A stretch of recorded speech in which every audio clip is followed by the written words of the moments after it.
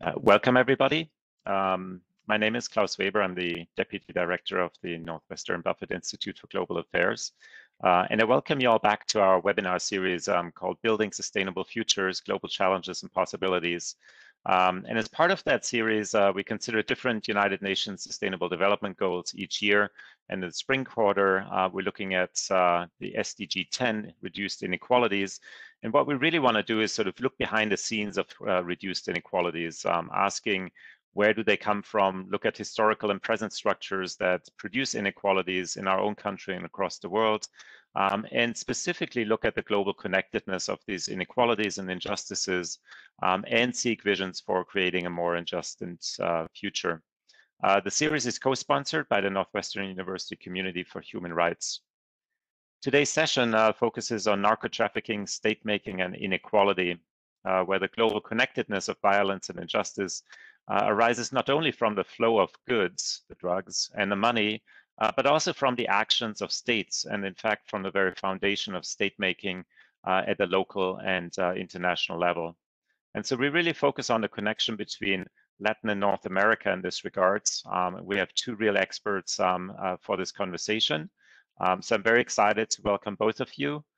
Lina Britto is an associate professor of history at Northwestern and has focused primarily on Colombia as a context in which to interrogate those things. Dawn Marie Paley is a journalist and author of Drug War Capitalism, whose research has focused on Mexico. And so we're very excited to have you both here and look forward to a conversation. So the session format is that the two of them will engage in a conversation that brings to the fore different issues and commonalities. And then we invite everyone in the audience to submit questions, and we'll broaden it out and have a broader discussion. So super excited about this session today, and I'll turn it over to the two of you. Thank you so much. Thank you, Klaus, Deputy Director, also Annalise Riles, the Director of the Buffett Institute, and a special thanks to Ariel, Ahmed, Dylan, everybody in the Buffett Institute who help us deal with the logistics and to make this possible. So unfortunately, the topic of our conversation today is one of the main factors why both Mexico and Colombia are two of the most dangerous countries in the Americas right now, in kind of like a permanent state of low intensity warfare. Well, in fact, in my country right now, there's no low intensity in what's happening right now as we speak.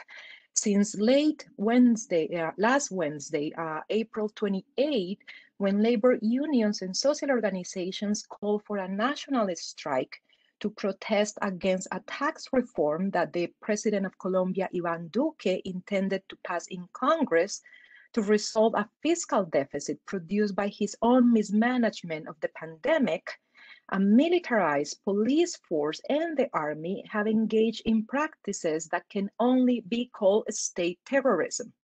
So just like in the old good days of the Cold War, when military dictatorships massacred their people on the streets and the whole world watched, that's exactly what's happening right now in Colombia.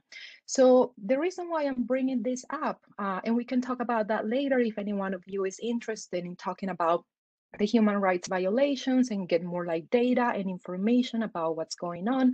I have some numbers and documented data to explain better about what's going on. But the point that I want to make is actually 2 points.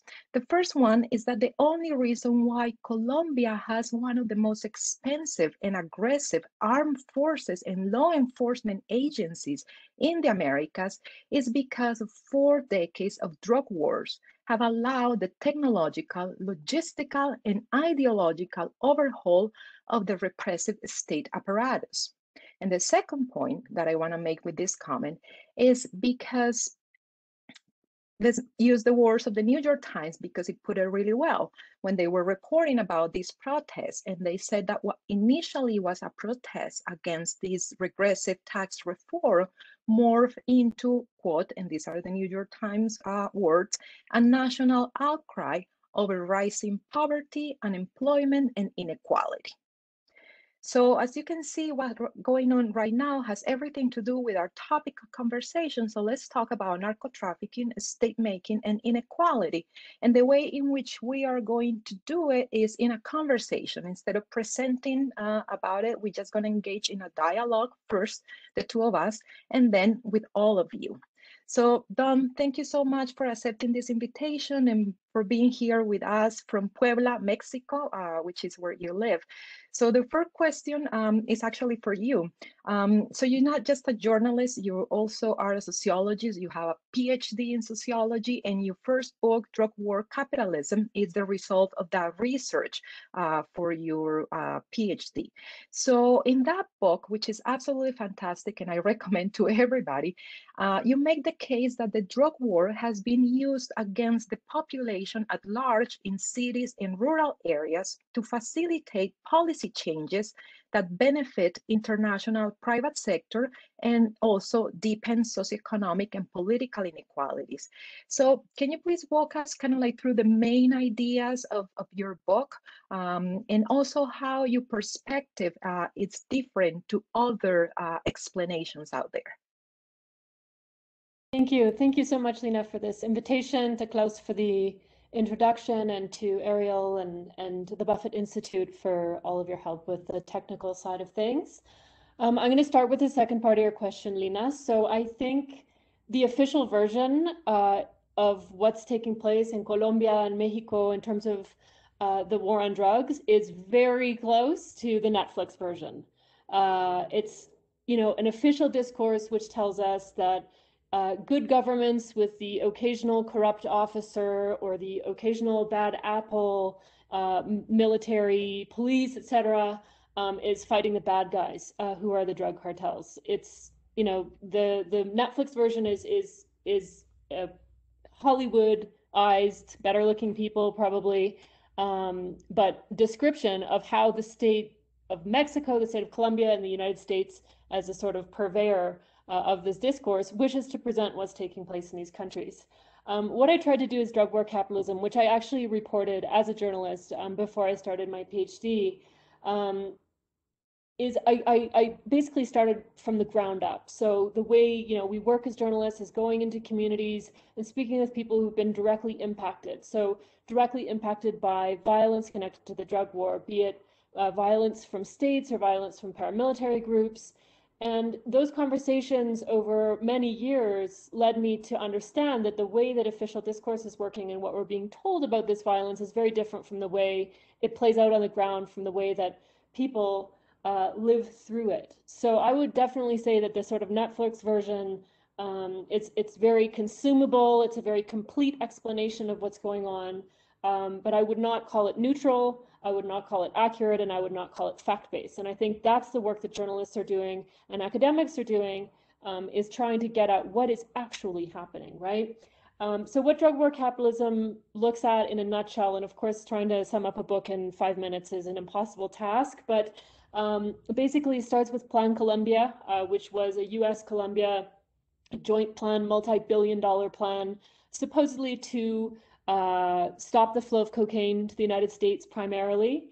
And then it also looks at the Merida Initiative, which is basically a very similar type of policy, also coming into the billions of dollars of financing from Washington, again, to supposedly stop the flow of cocaine and the flow of heroin, the production and flow of heroin from Mexico to the United States. So it's all about reducing the supply in the United States according to the official discourse, according to the official story that we're told. But what we see on the ground is, generally I talk about it in kind of 3 ways.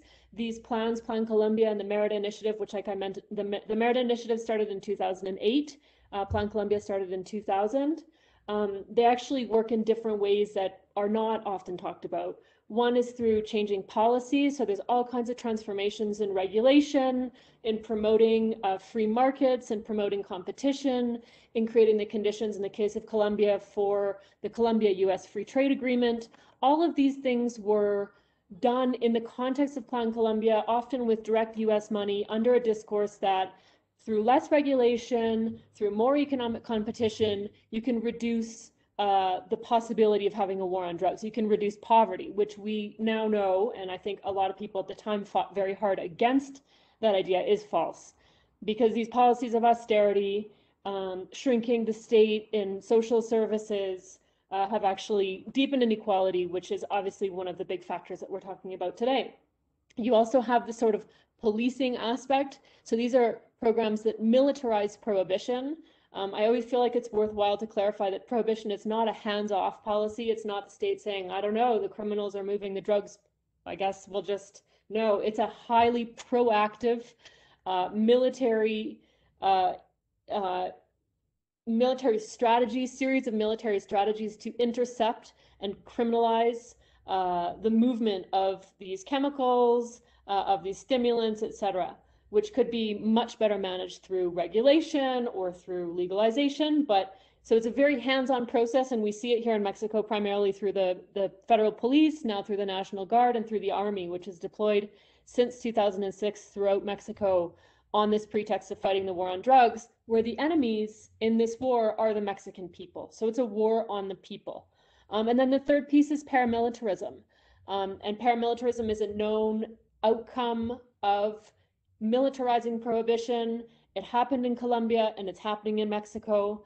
For people who don't follow these debates or aren't aware, paramilitarism is an important frame because what it tells us is that these armed groups that are presented in the Netflix version, the official version, that are presented as fighting the state for control of territory, for control of criminal enterprises, are in fact working with state forces. And that's something that we see over and over again, right? So so-called cartels actually having very close relationships with the army or with police, or having, you know, the arrest of General Cienfuegos or Garcia Luna, the ex-head of the federal police, who is still in prison in the United States, is important in terms of understanding that it is the state organizing the militarization of prohibition that is creating these paramilitary groups, these cartels, who are in fact working in many moments, in many different ways for these states, and very closely with security forces. And all of these conditions together,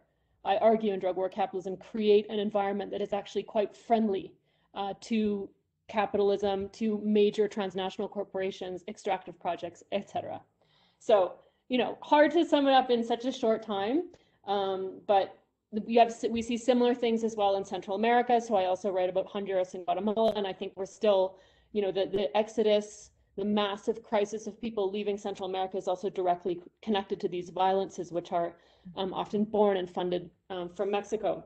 So now it's your turn, Lina. I get to turn the tables. I've actually just recently read your book. Well, it's a new book, came out last year, Marijuana Boom. And in that book, you look specifically at the origins of drug trafficking in Colombia. And I think this is super useful because I start in 2000 and you go way back and you kind of, you know, excavate some of that history. And in fact, a lot of what you do in that book is history that has not been told, at least not for an English audience. So I'm wondering if you can talk us through that emergence of the drug trafficking business in Colombia, and how we can maybe start thinking about the emergence of this trade in other places in Latin America. And just, yeah, I know it's not enough time, of course, but if you can just kind of tell us what your most important findings are and how you think they might be applicable in other geographies. Yeah, in many ways, my work relates very well with what you just said about your own work. So my book is about the very first economy of illegal drugs in Colombia, which happened in the northernmost section of the Colombian Caribbean coast in the 1970s and revolved around marijuana, not cocaine, right? So in trying to understand how that happened in that region, I arrived to two conclusions that I think can also help us to understand other cases in Latin America. So the first one has to do with why these drug economies and cultures emerge in certain areas, in certain countries, and not in others. And the explanation so far has been poverty and the absence of the state, right? We see that case after case in different parts of Colombia, in different areas of Mexico, in Peru, in Bolivia, and all the countries in Latin America that are drug-producing countries. We have the same explanation. It's poverty and it's the absence of the states. There are no law, no state, there's nothing here. That's why illegality lay roots and grows and thrives, right? And in my own work, in this particular case of Colombia, I found that it's exactly the opposite. So I'm not arguing that the state and the state institutions and the central government were strong in the region. No, they were very weak. But we cannot find the causes for the emergence of the marijuana economy, which is the case that I examine specifically, in that myth of the absence of the state. You know, that term, the myth of the absence of the state, is actually the work of a Colombian anthropologist, Margarita Serge, for those of you who are out there and wants to explore more the idea. So that myth of the absence of the state cannot explain this. And what I did instead was, okay, so what explains this situation, right? And what I found is that during many decades, since the early 20th century up until the boom in the 1970s, the Colombian governments, in association with US governments and multilateral institutions, carried out a series of reforms in pursuit of agrarian development and nation-state formation that included educational reform, a series of works of infrastructure, and agrarian reform, and all these modernizing reforms which again were implemented with the support of US federal agencies and governments, private investors, and multilateral institutions. What they did was, instead of promoting a democratic access to financial, technological, and natural resources for all, they created a system of privileges in which only those who were well connected, especially to the political parties at the time, could thrive. So the result is that small producers and farmers were cornered to the fringes of the region and marginalized. So it is in those in the way in which those who were cornered and marginalized accommodate to respond to these state reforms that we find the conditions for the emergence of this illegal drugs economy. And the other finding that I think is helpful to understand other cases, not just Colombia, has to do with the use of violence in the drug trade business. So common sense says that this business, because it's illegal, is violent, and it's violent in itself, it's intrinsically violent. But I found that for many years, this economy and culture operated in relatively peaceful ways. It's not that there was no violence, but there were mechanisms of mediation to keep that violence in check. And what happened is that when this marijuana region becomes the epicenter of the first war on drugs in Colombia, you know, the second one in the Americas after Mexico, which was the very first laboratory, right? This region becomes kind of like a laboratory of experimentation for the US and Colombian governments to try a different approach to statecraft and international cooperation. And the premise was that drug production and trafficking were national security threats that warranted military interventions.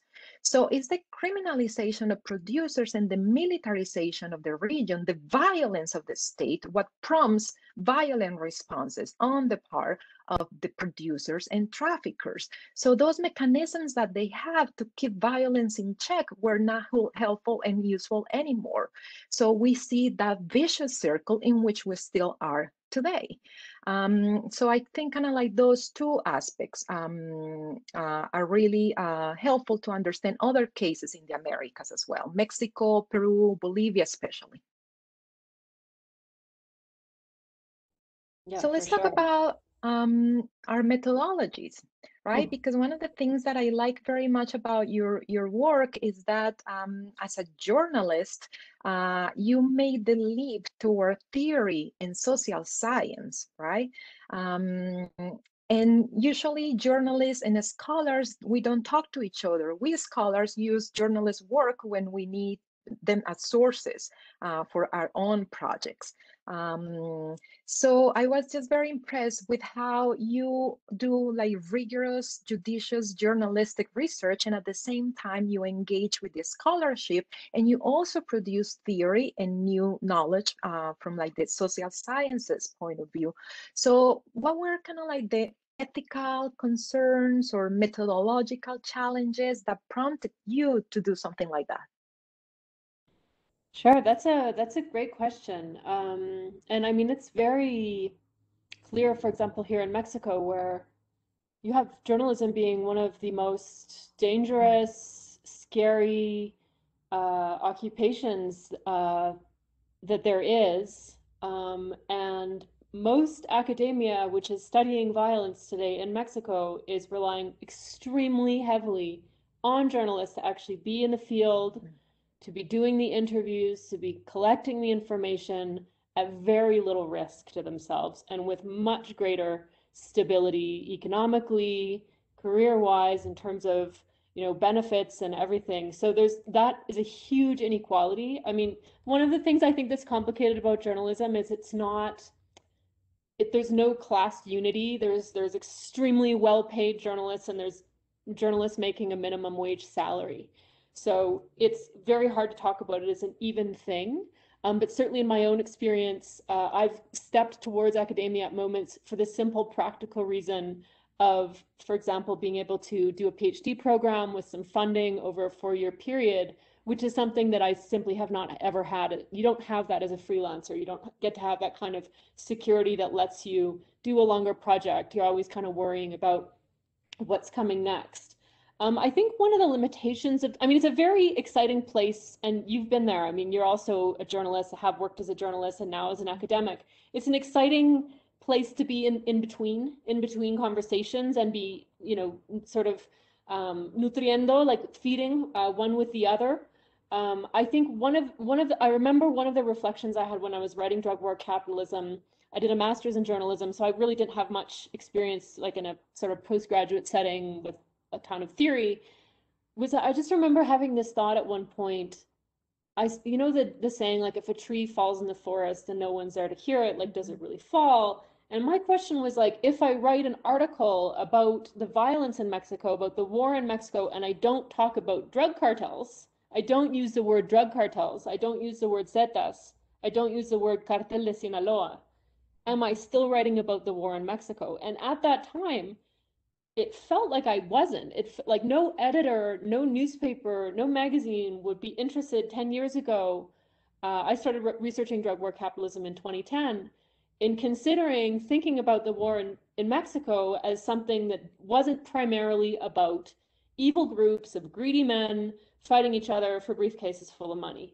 I do feel like we've come a long way since then. Especially because of journalists, independent journalists doing that on the ground reporting, but also because of the emergence of extremely powerful social movements in Mexico, repudiating the violence, for example, the disappearance of the 43 students in Ayotzinapa, which caused a national outrage. You could feel the rage in the streets for months. People were very mobilized around that. But also the collectives of family members, of people who've been murdered, mostly people who've been disappeared, led by mothers. There's now more than 120 of these collectives in Mexico who are pushing to change the discourse. Because the thing with journalism is we're trapped within kind of a discourse. So it was like, I felt like as a journalist, I just kept hitting this wall where it was like, the cartels, the cartels, the cartels. It's the only acceptable way to talk about that. So going back into some history, going back and looking at what had taken place in Colombia, what was taking place in Colombia, how academics in Colombia had thought about it. You know, I remember when I realized that I would just assume that people always knew that they were paramilitary groups in Colombia, and I realized that it was a struggle. It was a struggle by Colombian activists to have that term normalized, to have that term used and recognized by the government, because it indicates the direct complicity of the government, of state forces, right? So realizing we need to change the discourse, we need to stop criminalizing the victims of this violence, We need to stop making assumptions about who's good and who's evil and what the roots of this conflict are based on what the government and especially the police are telling us. So it was really that desire to move towards changing kind of the discourse, the way we're even talking about it kind of forced me into theory and into thinking about a longer project, a book-length project, and eventually into doing a PhD. So that's kind of a short overview. And I actually loved that as well. Like in your work, I felt your journalist history as well, like just in how readable it was, how you use different methodologies, including, you know, the methodology of journalism. Basically our whole methodology is doing interviews with people. Like there's very little else. I mean, there are data journalists and so on, but it's just going and talking to people, right? And listening actually more than talking. And I found like in your book, you really powerfully wove that listening that you were able to do, as well with your own life experiences, even just your own reflections on how your perception of this region changed from even thinking of it as being so tropical and exotic compared to, you know, where you grew up in Medellin. And I'm so wondering, I'm curious if you can bring us there, if you can talk about how you avoided that exoticization and that sort of pop culture fetishization of the marijuana, the drug boom in this region of Colombia. If you could tell us more about your own process here, how you approach that history to avoid perpetuating stereotypes, because that's the thing, these stereotypes are deadly. These stereotypes end people's lives. They end with people being in prison. And how your scholarship actually pushes to change that, to change that status quo. Yeah. So it was actually a Mexican scholar, a drug historian, right? A drug historian, it's the historians like me that we specialize in studying the history of drug production, commerce, and consumption. So Luis Astorga is one of the most important drug historians in Mexico, and he has many books, and one of them he talks about the mythology or the myth of the narco-trafficker and narco-trafficking. So again, how our understanding of what's going on in this illegal economy and culture is so paved by half-truths and by myths. And he talked about that very explicitly to explain how common sense knowledge about the drug business and culture is framed by mass media and the interest behind mass media, by literature, music, pop culture in general. It's a mediated knowledge, right? Because rarely the people who are participants in affected witnesses, survivors, etc., of this rarely had the time to speak for themselves. So I kind of like took that warning very seriously. And I realized very early on in my own research that I share that exotic view, that mythology about the marijuana economy of the 1970s. And I knew it because my own family, my father and my father's family are from this region.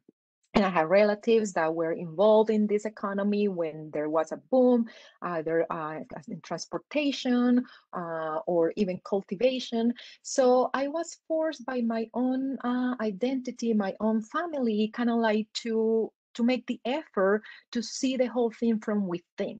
And the way in which I started to see things from within was, first of all, to recognize my own bias and my own exoticizing perspective. Second, practicing active listening, or also sometimes called in journalism and ethnography and psychotherapy, deep listening, which is putting yourself in the other person's shoes and really trying to see his or her perspective to understand motivations and intentions regardless of outcomes. So an example, I remember doing the first interviews with people who cultivated or commercialized marijuana in the 70s and asking them about marijuana. And they always got back to talk about coffee and the smuggling of coffee. And I'm like, I don't understand why these people are talking about this, why they don't answer my question. So I started practicing active listening, deep listening, and I realized the reason is because the smuggling of coffee and marijuana were completely intertwined, and the marijuana smuggling business actually emerged because there was a structure, a social, economic, financial structure for the smuggling of coffee. So, but I really needed to listen to them because to me, initially, they were just avoiding my question, and answering whatever they wanted to. And then I think the other practice that helped me a lot, besides listening, was allowing room for contingency and for chance. Many of my research decisions were the result of fortuitous encounters, things that I did not plan, that I did not have any control over. So I really let, like, chance to guide me, and the tools that I use to kind of like keep my balance in that um, letting myself be driven by chance, was to use the training that I have in journalism, in ethnography, and in history. So the limitations of one discipline, I compensated them with the strengths of the other. So I think interdisciplinary work like really helped a lot. So I know that we want to leave at least half an hour for conversation with the audience. And we also have one more question for each other, but maybe we'll be able to talk about that last topic that we wanted to talk as a response to somebody's question or comment. So Klaus, I think we just probably go to the audience right now and see what kinds of comments and questions people have, and see if we can address that last topic that we have prepared in conversation with the audience. Yes. And my bet is that the questions will lead you right there. So I'll make sure to give you time if you feel you haven't covered it. So maybe one sort of broad question or prompt to get us started is to I think what both of you very nicely conveyed is the systemic nature of the issue here, where it's not, you cannot just tell that linear story. There's bad guys here, and then everything else follows from that, and that it's very interwoven. And I think that's a powerful insight, that this is a systemic sort of process. It also does raise a little bit of a question about the heterogeneity within the different participants. So, the state as an actor, the private interest as an actor, the cartels as an actor, and so what I'd like you to talk about a little bit is about the unity, heterogeneity, disagreements between many different factions, and what is really the systemic aspect that brings all of this together to produce the negative outcomes that you have, even though there's a lot of different actors having different interests and also different ambitions. So I know it's a very broad question, but I hope it gives you a prompt to sort of dive a little deeper into the mechanics and where you see the problem arises. Would you like to go first, Lina, or should I? Go ahead. Okay. Yeah, so that's a great question. So drug war capitalism is, I mean, it's too big. Definitely, if I was pitching that as a thesis project, my advisor would say, no, 4 countries, like 2 decades, like too much.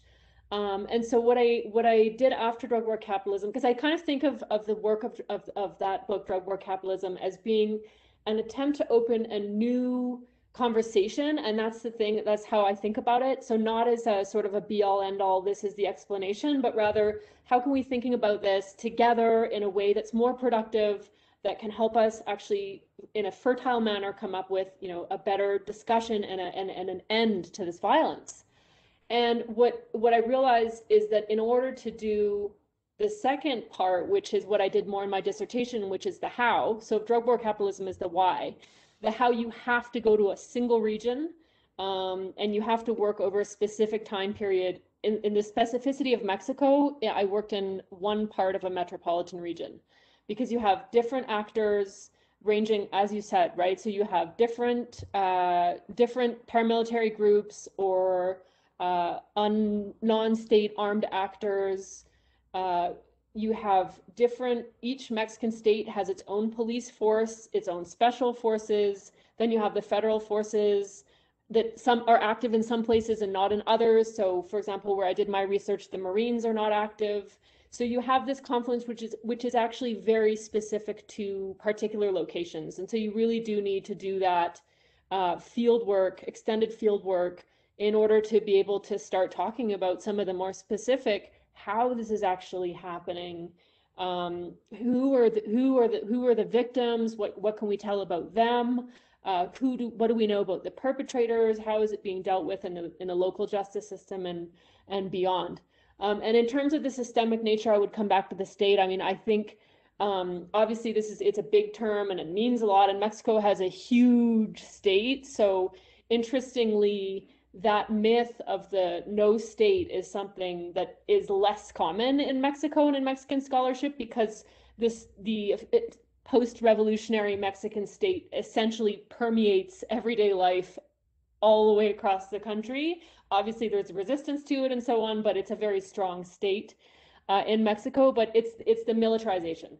So really, the deployment of military forces as the backbone of the violence that is then responded to, or in the way that Lina suggested, people protect their own interests if need be, using weapons because they're forced to do so through this militarization. So I would come back to militarization as being really, for me, the main systemic factor. Yeah, and I think heterogeneity is actually the key word here, because as a historian, you know, we are very grounded in specific cases and in specific moments. That's part of our method. And when we do that with drug history, we see that in each conjuncture, in each turning point, we see a conflict of interest happening, even within a single actor. Like, let's talk, for example, about the state, which is in the title of our webinar today, right? The state is not a monolithic, homogeneous entity either. And when I was researching, you know, that political and diplomatic history behind the marijuana boom in Colombia in the 70s, I realized that there was a tremendous interagency conflict, not only within Colombia, but also within the United States. The most evident one, for example, is the conflict between the DEA and the CIA, precisely on what to do with these drug traffickers when the CIA wants to use them, and I'm talking about the 70s and the 80s, wants to use their services and to use their money as part of the covert operations to destabilize those regimes that are seen as a threat in Latin America, while the DEA wants to curb the flow of drugs and to destabilize and destroy their structures. So in the case of Colombia in the 1970s, we see a tremendous conflict between the DEA and the CIA happening on how to address the problem of the growing trafficking from Colombia to the US. And you go again and you see that again and again in different cases, even within what we call the cartels, which I think is a very inappropriate term to talk about the structures that control narcotrafficking.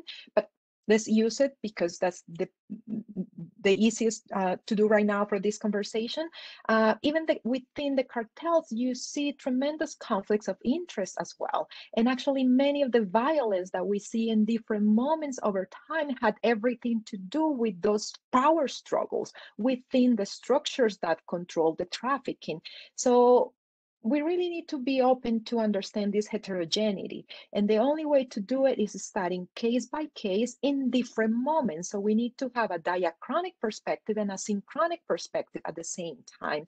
So that's why field work is so important. But usually we study the drug problem, as we call it, from the policy perspective, right?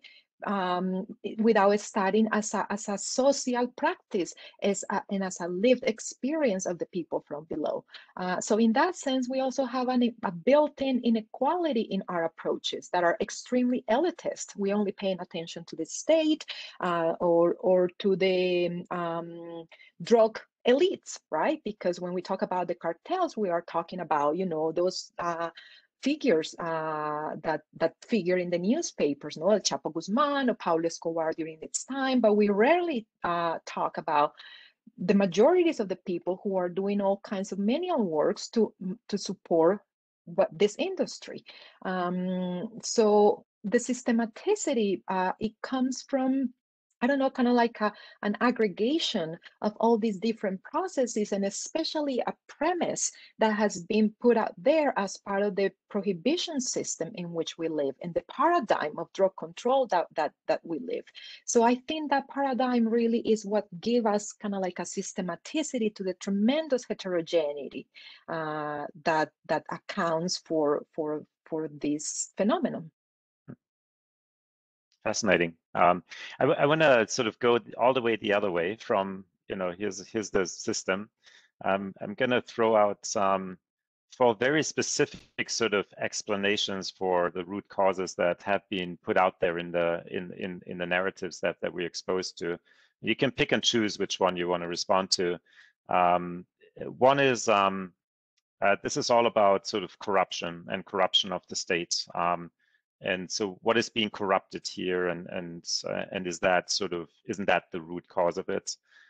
Second one is this is really just another form of globalization where we have drug production, and because we restrict it in North America, it shifts to Latin America, and so all we have is a problem of basically outsourcing and globalization, and that's the root cause.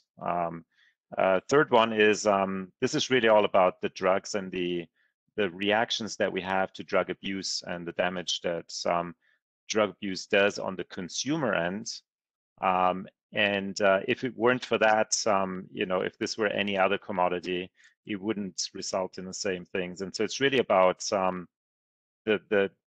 I guess, putting the drugs more central in it, and especially the consumption side of it, that creates policy responses that are maybe very different.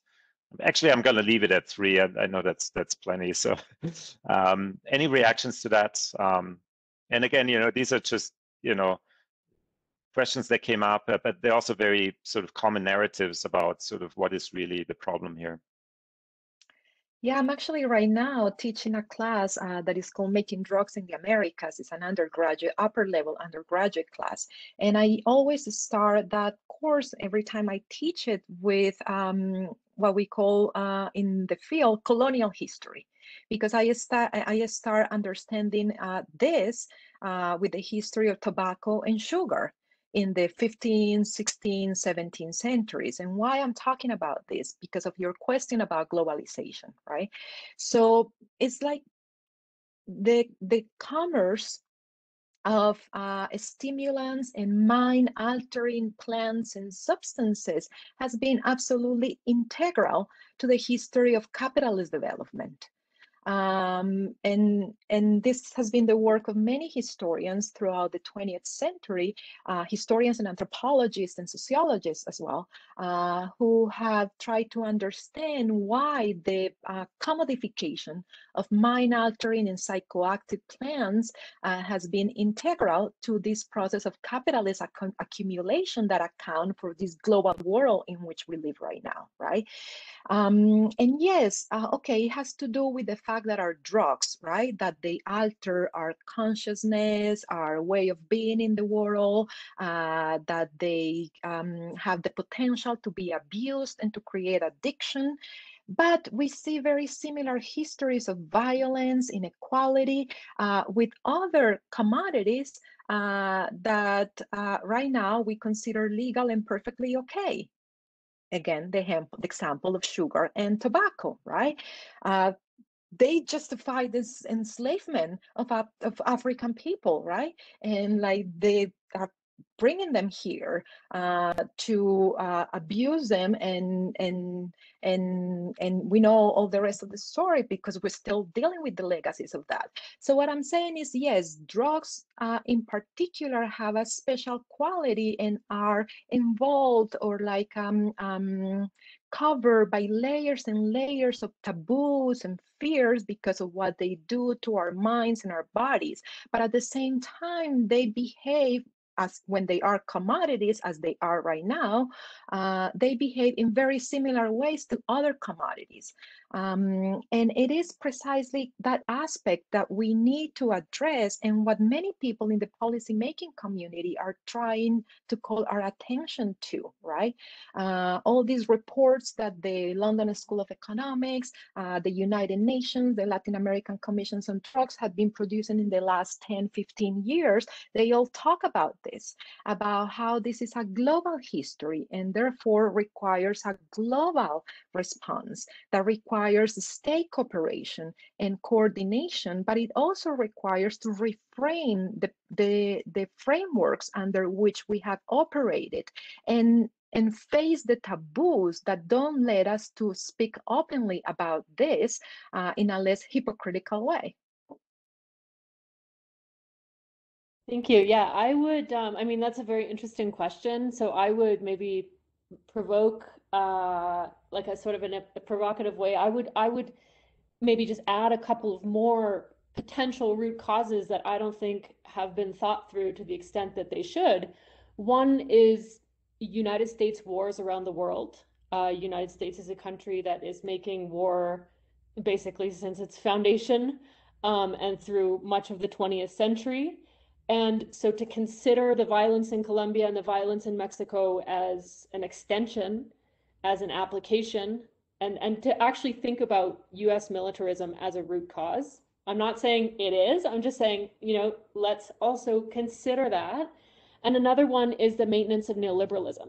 So I think, I mean, what I argue in Drug War Capitalism is that with Plan Colombia, it was an experiment. The US had not done that type of comprehensive drug war that involved all of the policy changes, that level of economic commitment, that many years of military agreements and so on. And I think they came out of it at the end saying, basically, it didn't work in terms of what we thought it was going to do, but it did do some pretty cool stuff, like improve the conditions for certain kinds of investments, improve the conditions for US oil companies operating in Colombia, etc. And so they're also, you know, it's useful to neoliberalism. If this type of format of violence and war was not useful, was not, like, that's the thing, I guess, for me, is really to think about these wars within the economic system, not as an outlier, not as a separate thing that's happening in a different world where there's no debit cards and everything is briefcases of cash, but it's actually integral part of the working of capitalism today, and specifically to the maintenance of this level of structural inequality that we're talking about. Like what Lina said at the beginning, the reason why Colombians can't rise up and just get rid of these awful governments is because they have effectively armed themselves against any possibility of popular resistance making change. I mean, this sounds very pessimistic, and I hope it would be different. But that the drug war, and the same as in Mexico, has given the pretext for the extreme militarization and paramilitarization, which allows them to basically keep a lid on the potential for popular resistance, emancipatory change, and etc. Do you see a sort of a shift in sort of commitment to the sort of traditional neoliberal project here, where we might see I don't know, policy changes in the US, globally, locally, where I mean, do you see any evidence of a turn away to different models of economic governance and development, and tends also to the issues of narco-trafficking? I mean, or are we pretty much set in what we where we are? I mean, I would say, unfortunately, I think in Colombia and Mexico, no. We're seeing a deepening of these processes of neoliberalism, austerity, and militarization. Yeah. Yeah, and that's one of the reasons why I brought up what's happening in Colombia right now, besides the fact that I'm just very, very, very worried and very upset about that is because it relates directly with what we're talking about here. The criminalization and militarization as the two pillars of this paradigm of governance, right? And with what's happening now in the US in terms of the legalization of cannabis, right? Medicinal and recreational, it seems like a hope, and in many ways it is, but at the same time, it's happening in a way that keeps those built-in inequalities in place. And we see that when a lot of people, for example, who has been sent to jail under those draconian laws against cannabis sale, consumption, etc., they have been denouncing and they have been organizing to call attention to the need to restore justice to the market, to the need to create, right here where I live in Chicago, for example, where cannabis, both medicinal and recreational, has been legal for a little bit more than a year, since January 2020. There are very important social organizations that are talking about how the legal cannabis market is benefiting those people with capital and connections, and those people from, like, working class neighborhoods or neighborhoods who have been criminalized and very much targeted with the war on drugs. There are no mechanisms, no way to get loans, to open a dispensary, to participate of this legal economy. So once again, we see that even what is presented as a solution to the problem, and I do believe in legalization, and I think that's the way to go: regulate and legalize, decriminalize, regulate, legalize. But depending on how it happens, and many times it's presented as the overall solution when we are not really examining the details, how is really happening and how those inequalities still persist, because still resources, financial, technological, scientific, any kind of resources are being channeled to those privileged sectors that have the connections, the class background, the education, the access to banks and financial resources, and not to those other sectors of the population that have been systematically targeted by criminalization and militarization. So again, an analysis that is case studies, I think, is really an important methodology when we are trying to understand drug history and drug realities in the present time. Maybe that's it's a good occasion to that there are a number of questions that really concern the role of researchers, journalists, and sort of what is an appropriate but also a productive and impactful way of engaging with those issues for university-based researchers, for researchers that are independent, for journalists. What is the role that we should all be striving for here?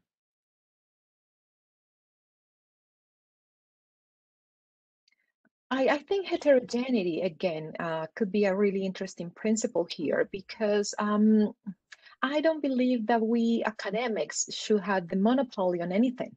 We're just one of many voices out there, and our role is actually to make an effort to, come out of our shelf and not be confined to the academic world, and recognize our social responsibility. And our social responsibility implies that we need to be able to talk to general audiences. We need to be able to translate, quote unquote, our jargon and our specialized knowledge to talk to audiences comprised by all kinds of ages, all kinds of class backgrounds. For example, when I go to Colombia, well, before the pandemic, when I go to Colombia to talk about my own work, I remember having audiences where there were children practically, like students in junior high and high school, and like really, really older people, because I was in a public library. in the region that used to be the marijuana epicenter, and the people who attended the talk were just like the people in the neighborhood. So like, how do you talk to an audience in which your younger person is 11 and the oldest is 75 or 80, right? But that is our responsibility, and to participate more in kind of like those public discourses, be more like public intellectuals and less academics. And that's a responsibility that is on us. And in that way, like participate in the creation of heterogeneous universe in which all kinds of people are doing all kinds of research. I have friends in Colombia that are training people who belong to specific social organizations in doing their own oral history, in doing their own documentary films, in doing their own communications about the realities that affect them. Many times those realities have to do with drug trafficking and drug wars. And young people especially are very much interested in getting the knowledge, the tools, the methodologies to engage in that kind of production of knowledge. So I think kind of like this centering and putting an end to the monopoly that we academics believe to have on production of knowledge, and recognize that we are just a participant in a more plural ways of producing knowledge. Well, it's also interesting that I think both your work emphasizes the listening, right, as much as the it's a conversation that starts with a sort of a deep listening idea, listening in a very broad sense, you know, not just listening to what the others say, but sort of really understand local conditions and engage with people. And I think that's a very, very distinguishing approach that both of you, I think, epitomize. I want to make sure that we have 5 minutes left, and I know you had one question too, so that you wanted to cover, but there were a number of questions about, broadly speaking, so what can we do? What are, if you want to use that language, interventions that might be productive? What are sources of change that could really make a difference here? And so I'm going to pose this as a very open question. Where do you see opportunities to make things better? Yeah, I mean, the last question is always the hardest one, right?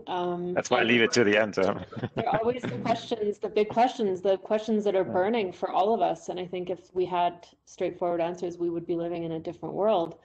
I think there's really important solidarity work happening in the United States right now with folks in Mexico on all different levels.